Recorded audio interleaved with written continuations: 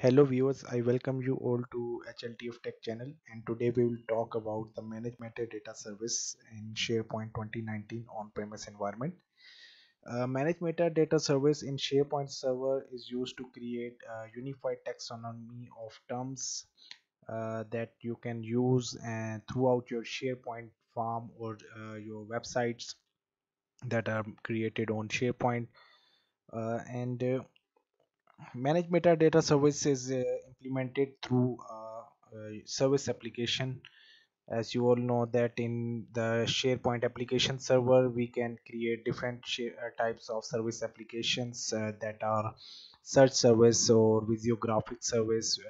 These both services we created in our previous videos, and today we are going to configure one more service, that is managed metadata service. Similarly, we can also create the user profile service. In my next video I'm planning to configure it for your easy understanding. So this service is configured on our application server. So let's see how it is configured. We will click on application management, and here we can see that there is a option in service applications, that is manage service applications. These application discovery and load balancer service is created by default whenever a new application service is created. This service is related to our search service, which we configured for facilitating our users with the search facility. We have already worked on it in our previous videos. Visio graphic service was created to enable Visio files to be open on web, which are saved by various users in the document libraries.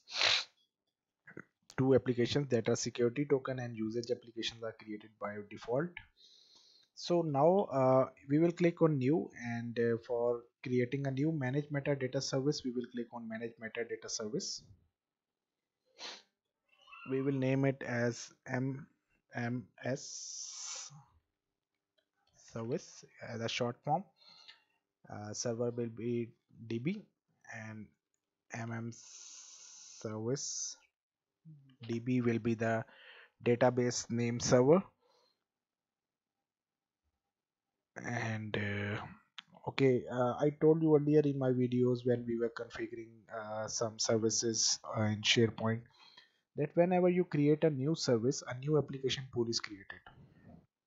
Okay, it is recommended that you always create a new pool for new service, uh, rather using the existing pool, as the existing pool has its own security credentials, and it's working on its own protocols. So it's never recommended that you configure two different separate type of services that have different nature of work in a similar application pool.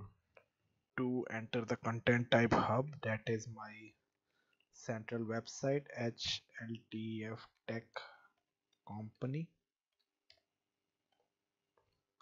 we can double verify the URL to the home page. This is my company name. I will just copy it and paste it here till the port. I will click OK. It will take some time, and after that a new managed metadata services will be created with additional databases. You are seeing that managed metadata services has been configured and created successfully, and it's in it started state. If we will click on this service to see the details, let's see what it's offering us. So here you can see that it's offering us the taxonomy term store. You can import a sample store. Similarly, you can install a language pack if you are working on some other language other than English. And this is our department, term set name, department, honor, contact. You can now it's up to you how you can configure the taxonomy term store for your specific organization, because it vary from organization to organization that what type of taxonomies you are using. In our next videos, we will go to see how we can configure and create a user profile service. So up till now, this was all about the video. I thank you all for watching this video.